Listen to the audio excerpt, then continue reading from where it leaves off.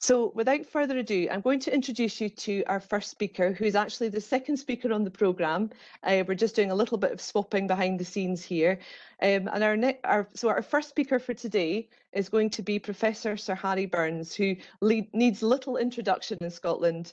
He was Chief Medical Officer for Scotland, of course, between 2005 and 2014, and is current Professor of Global Public Health at the University of Strathclyde and President of the British Medical Association. And throughout his career, Sir Harry has been driven by an interest in the science of wellness, of health inequalities, and of the factors that determine how long and how well we live.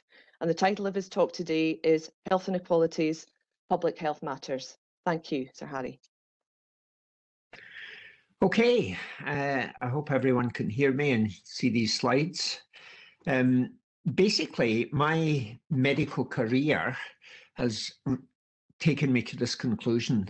As a surgeon, I was a consultant for about 5 years in the East End of Glasgow, operating on people who were coming in with self-inflicted illness, you know, patients with recurrent acute pancreatitis and so on. You'd say to them, listen, John, if you don't stop drinking, you're going to die. And the response was routine. Yeah, I know I'm going to die.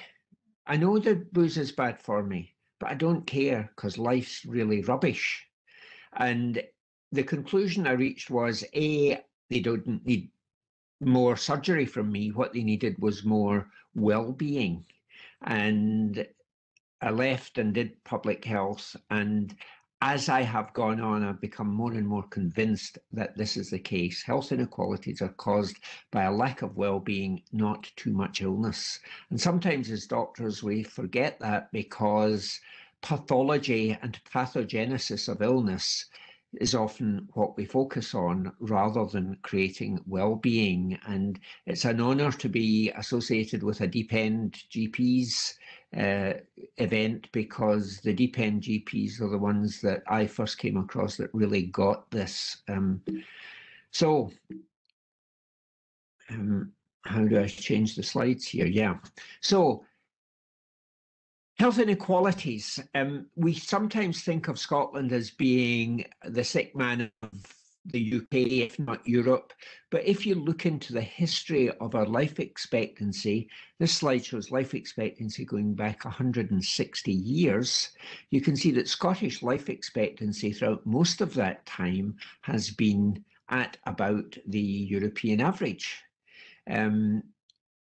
You see the impact of the Second World War and the First World War there, but it's only around about the 1950s that we began to decline in life expectancy. And that arrow shows the rate of growth in life expectancy since the 1950s in the most affluent 20% of the population, whereas this shows the rate of growth in life expectancy of the poorest 20% of the population.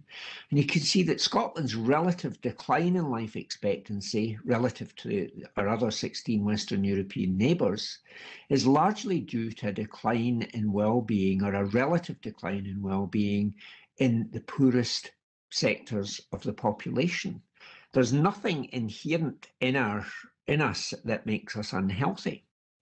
And this work was originally, it came from Alistair McGilchrist, who was working in Glasgow University at the time, and he began to question, like me, what was actually driving this widening in health inequalities.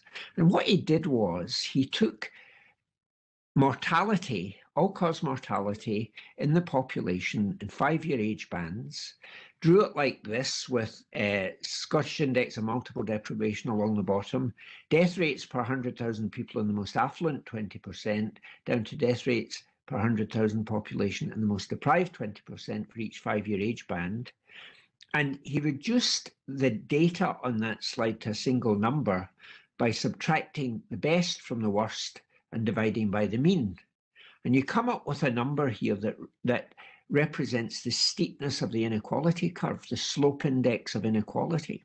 And if you do that across the population, you come up with a graph like this. And it shows an interesting thing. The widest inequalities are in young people. shoots up in the teenage years. It's at its highest in the 20s, 30s, 40s, and inequality, relative inequality, is declining amongst elderly people. But we think about the common causes of death, the cancers, the heart disease, and so on. They tend to occur in older people, but they're the population where we see the least relative inequality. So his next step was to take individual causes of death. Here's ischemic heart disease, plotted the slope index of inequality for that. And when you plot that, you see heart disease is a relatively low contributor to this great bulge in inequality in death rates in the younger working age people. So what's causing that bulge? Well, it's drugs, alcohol, suicide, accidents, and violence. These are by and large, socially determined causes of disease, whereas heart disease and cancer is up here. So when the Prime Minister says he's going to have a go at obesity by limiting advertising of fatty foods and so on, he's not going to impact very much on health inequalities. It's down here. Socially determined causes of death need a social response. And while I was doing my master's in public health, I came across this term salutogenesis. As I say, doctors know all about pathogenesis, but this was the first time I had heard this word after about 20 years from starting my medical degree. Salus was the Roman goddess of well-being and safety, and the Scandinavian School of Public Health had pulled together this slide, which shows about 25 different theories as to the causes of well-being under this umbrella of salutogenesis. And I'll just mention one or two of them. What most of them, in fact, conclude is that the causes of well-being, wellness occurs in individuals who grow up to be optimistic, who feel they have a sense of control, that they control their own destiny internally. They're not at the whim of external events. They feel they can deal with those external events. They have a sense of purpose and meaning in life. They're confident in their ability to handle what the world throws at them, and that's often due to the fact that they have a supportive network round about them. Supportive family, nurturing family, safe and secure childhood. And one of them, Aaron Antonovsky, particularly struck home with me when I was reading it, when he said, Antonovsky was an American sociologist who spent a lot of his time working in Israel, where he studied the health of adults whose children had been in concentration camps. 2/3 of them were damaged irrevocably by those events, but 1/3 of them had come through them very well. And what he concluded was that the ones who survived and had well-being were ones who had found the social, and before they had gone into the concentration camps, had found the social and physical environment that they grew up in to be comprehensible, manageable, and meaningful. And he concluded that if you didn't have that experience, you would be chronically stressed. Now, of course, this rings a bell with those of us who know Michael Marmot's Whitehall study. This slide shows daytime cortisol levels in higher grade civil servants, the purple lines here, which throughout the day are lower than the cortisol levels in the lower grade civil servants. Why should the higher grade people have lower stress levels? Well, one of the reasons might be this sense of control. If a minister asks a permanent secretary to do something he doesn't fancy doing, what's he do? He just gets someone further down the hierarchy to do it. So the folk at the lower end of the civil service have less control over their day-to-day workload and are more stressed by it. And there are a whole load of examples looking at children in orphanages who have high stress levels, etc. The key thing about this chronic elevation in the stress response is that it, particularly in children, is that it affects brain development.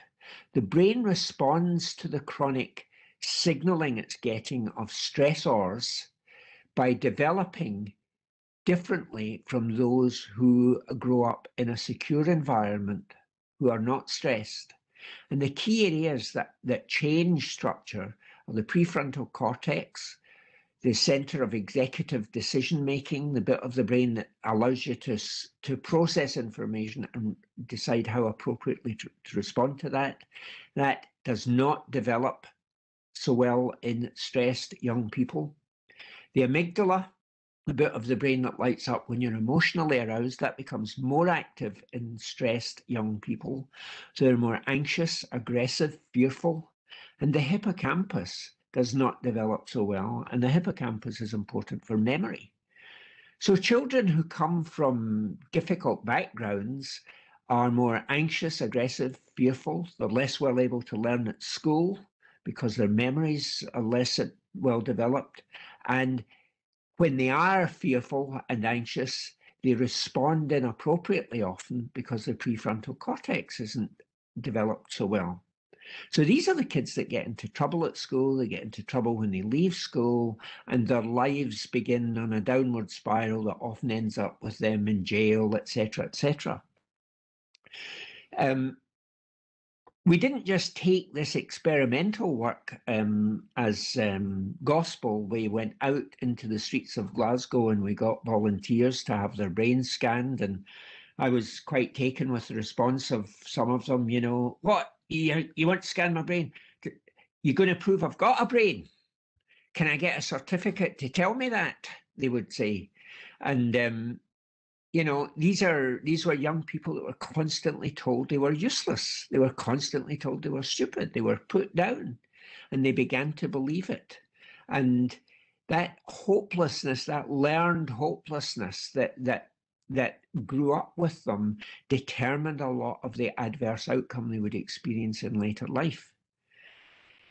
We also went on and we measured did psychometric testing. One of the tests we did was a choice reaction time, where you flash up information on a computer and the computer measures the length of time you take to press the correct button. And what this showed is that more affluent Glaswegians, the dark bars here, where it took about 200 milliseconds less time to press the correct button than the more deprived Glaswegians. And if 200 milliseconds doesn't sound very much, if you imagine two cars being driven side by side at 40 miles an hour and a child walks out into the road in front of them, the car being driven by the guy with the turbulent background will take about 2 car lengths longer to stop. Not because he's not paying attention, but because his brain processes the problems more slowly. So we have a situation where we have large swathes of the population who've grown up with poverty and with parental mental illness, with adversity of one sort or another, neglect, abuse, and so on, who develop this learned hopelessness, helplessness, and they begin to move down the social scale. Their opportunities become limited. How can you deal with that? Well, the first thing to say is that the brain structure that they live with is not irreversible. I don't have time to go into the science behind it, but Bruce McEwen, the late Bruce McEwen, a colleague from whom I learned a lot of this stuff in America, just before he died, had completed a study that showed that the brain development, the adverse brain development, could be reversed by things like physical activity, mindfulness, mentoring, support. And when you look at how we begin to help people get out of that difficult place they're in, loads of experiments, and I'll just mention 2 or 3 of them, loads of studies have shown how you do that. The Broadway experiment in the City of London looked at 13 rough sleepers with a 4 to 45 year history of rough sleeping. Now that's quite impressive, because the average life expectancy of a rough sleeper wouldn't be much more than 45 years. And they decided that they couldn't get these rough sleepers off the streets by doing what they've always done, sending social work to give them a voucher or whatever. They decided to set up a personalised budget for each of them with £3,000 in it. They offered them personalised support, a mentor, and the mentor's approach was, what matters to you? What do you need? What can I help you get that would make life better for you? And having that conversation built trust, relationships, a sense of control, a sense of self-esteem in that individual that gave them the ability to make choices. One of the first people that she spoke to said, well, could you get me a new pair of spectacles? Because I like to read the papers that folk throw away and I've lost my specs. The most expensive thing anyone asked for was a guy who said the only time in his life he'd ever been happy was as a boy when his parents would take him to a caravan park in Kent. Could they see if there was a disused caravan there and he would go and live in it? A year later, 11 of the 13 were in permanent accommodation. A couple of them had sought training and were in jobs. And the average spend out of the 3,000 bank accounts was £800. In reviewing this, that left-wing drag, The Economist, concluded that the most efficient way to spend money on the homeless might be to give it to them. Well, there you go. Stoke-on-Trent did a really interesting study in which they used their data to identify about 1,000 individuals in their area who were living really very turbulent and difficult lives. And they decided to set about doing the what matters to you approach. Build the relationship, help the individual to feel good about themselves and help them move forward in life. The interesting thing they did was they costed the before and after cost to public services of those individuals. And beforehand, each individual was costing the public services about £100,000 a year, £80,000 in social services, 3.5 in local authority costs. That would be housing officers going in to fix broken windows and kicked in doors and so on, health service costs, police costs. Afterwards, that £100,000 a year fell to £2,000 a year. Significant reductions in everything, and indeed the criminal justice costs virtually disappeared. The only public service that cost more was education, because more of the children in the houses were going to school more often. And I use this slide to be able to show this to politicians. Actually, invest in people, invest in this what matters to you approach, and it will save you money at the end of the day. We advocate it because it's the right thing to do. It's just and fair and shows compassion for our fellow citizens, but it also saves money. And in fact, these were total recorded crimes that fell significantly over the introduction of that WhatsApp audio. That experience. Minimum universal basic income piloted in the US and Canada. In Canada, reduced domestic violence, better mental health, better hospitalizations down significantly, high school graduations up in New Jersey. And Richard Nixon, in fact, had a bill ready for Congress to make universal basic income a right for every American. However, this was torpedoed by the report that in Seattle, recipients of universal basic income experienced divorces at a huge rate of knots. 50% of them got divorced. And this was said, well, this is what happens when you make women financially independent from their husbands, they leave them. And the bill was pulled. And of course, that was crap. It was fake news. A few years later, someone went back and divorce rate in Seattle did not change. But of course, big business in America did not want money going to the poor. And Evelyn Forget, a Canadian who looked at this, said that universal basic income was ditched because the political right thought it would stop people working and the left didn't trust them to make their own choices. The evidence is support people, help them, Don't tell them what to do, and they will make their own choices, and they will be for the better.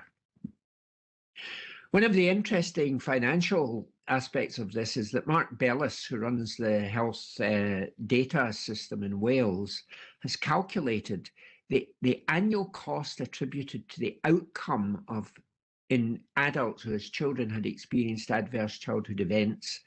The annual cost in Europe is about £581 billion and considerably more in North America. My calculation is that the cost to the NHS in Scotland from children having 2 or more ACEs is £3.9 billion a year. What's not to like? Politicians? You support families, you help them look after their children, and you will see far less pressure on the healthcare system, but you'll also see less pressure on social care, you'll see less pressure on imprisonment of young people who, instead of going to prison, will stick in at school, do well, and pay taxes. Joseph Townsend was a Church of England cleric who was also a medical doctor, who is quoted as saying, "Hunger will tame the fiercest animals, it will teach decency, civility, obedience and subjection. Only hunger which can spur and goad the poor on to labour." And I would suggest that if he were alive today, he'd be working for the Department of Work and Pensions. I also like to mention that as I am a graduate of Glasgow University, Joseph Townsend was a medical graduate of Edinburgh University. So we need to change attitudes in our public services if we are seriously going to tackle this. And the deep end practices are a beacon for this kind of move. Instead of having an existing system that's based on problems, finds solutions, designs services, does things to people rather than with them, run by and for professionals who have outcomes to meet and so on, and they deal with customers who consume services, but by all measures, they have to be efficient and keep their bosses safe. What we need to do is move into a new system where we see that what matters to people is a good life, look for strengths, build support, let solutions emerge, and the whole system is run by a citizen who pulls for support rather than a professional who pushes solutions at them. And doing so, we build strong citizens and healthy communities. And that basically is the public health lesson of many years' study into the whole thing that I can come up with. So I'll just stop there. Thanks very much.